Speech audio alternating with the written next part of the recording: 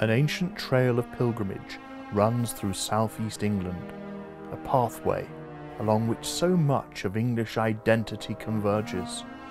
It's the way of Thomas Becket, the martyr saint who stood up to a king and inspired Christendom. It's a path which drew countless pilgrims in ages past and is reviving in our own times. I'm Father Marcus Holden, a Catholic priest of the Archdiocese of Southwark.